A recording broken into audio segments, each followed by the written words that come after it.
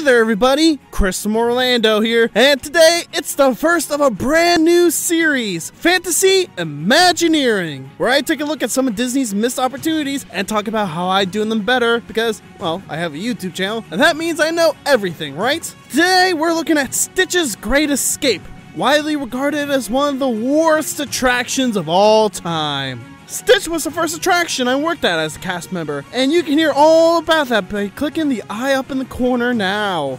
Please excuse the general quality of that video. It was my first, but yet somehow still my most watched video. Oh lord. But if you're just here for this video, let me give a brief summary of what it was like. Now let me have a crack at it, Imagineering.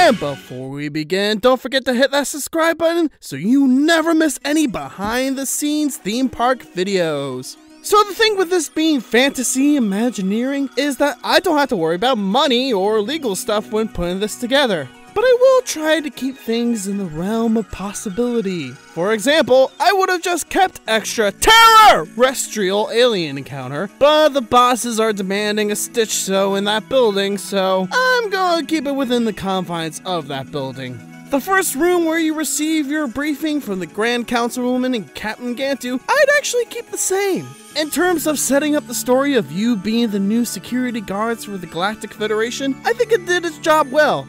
The only change I would make is Gantu and the Grand Councilwoman get called away for a very important meeting before they send the guests into the next room. So in the original version of the next room, you meet Sergeant C4703 PK2704-90210. However, in this pitch, sorry Sarge, but you're getting replaced. I love this guy, but there's one other character I like to see in this position instead. It's your pal of mine, Wendy Pleakley!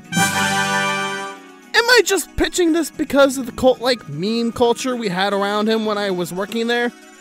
Probably, but I still want him there anyway because if we're going all in on Stitch, we might as well go all in with all the characters, right? Pleakley is working admin in this version of the show, so he can explain the different types of prisoners to the guests, including teleporting Skippy, the one out-and-out referenced alien encounter I'm keeping, to their appropriate cell. However, during this scene, Pleakley accidentally teleports in a prisoner into the briefing chamber he wasn't supposed to. Dr. Jumba! Yeah, remember him? The guy who actually created Stitch? I would have him show up to essentially hype the eventual arrival of his ultimate creation, Experiment 626. I am so sorry for that accent work. Gantu then comes on over the comms to get everyone into the actual show chamber. And now the main event. Make or break time for this pitch and this series as a whole. The chamber. So the first question I ask myself is, do I want to lean into the kid-friendly or the scary? Because if you remember from the original, one of the many problems was it tried to get the best of both worlds and failed miserably at both. And because it's Stitch, I'm gonna lean more into the kid-friendly. I would keep most of the original teleportation sequence in. The same flickering lights, alarms going off, lasers and stuff all over the place. Really lean into the special effects show vibe.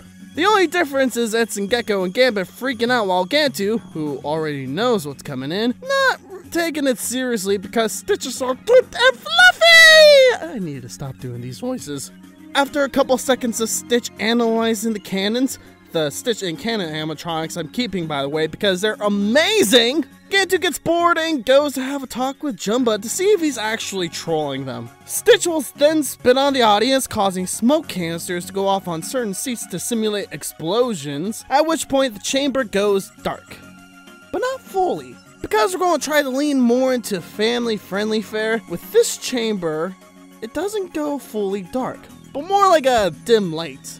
There was actually a setting when I worked there that was actually chamber lights dark, but the work lights above the chamber were on, and that would be perfect for what I'm going for. Bright enough to hopefully keep kids from freaking out, but dark enough that we could play with the audience still. First thing is have Stitch run around the chamber with a series of air bursts around people's legs to simulate him running by, starting from one side of the chamber to the other. I would upgrade the seats so that a different series of events would happen depending on where you sit. Some seats could be rigged to make it feel like he's sniffing the back of your neck, give you a lick, maybe even tickle your sides. The whole time you can see the silhouette of Stitch at different positions in the chamber, crawling around, messing with wiring, etc. Oh, and how could I forget the most important part? No frickin' chili dogs! Seriously, that one change probably solved like 90% of the problems with the show.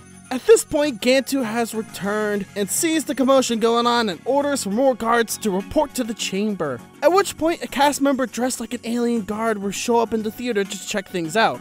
Think Sweetums at Muppet Vision 3D for an example of what I'm thinking. There would also be another cast member up in the catwalk, shining a flashlight down into the audience when he suddenly announces that he found Stitch, who proceeds to spit on the guard and the audience again, a kid-friendly version of the mechanic's blood from Alien Encounter, which caused the cannons to shoot up at the rafters, causing a fireball. The cast members clear out as the lights go down again, with Stitch bouncing on the guests, having tricked the stupid heads once again. Stitch then stops at your seat, gives you a couple sniffs, and goes, Nala? Basta!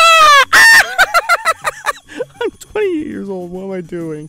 With one last big jump, he jumps back onto the teleporter and teleports to Hawaii, not Florida. We don't need Stitch trolling Cinderella. As the guests are leaving, Gantu, the Grand Councilwoman, and Pleakley can be heard discussing plans to go to Earth to retrieve 626, setting up the events of the movie. And that's how I would have done Stitch's Great Escape. Do you like it better than what we got?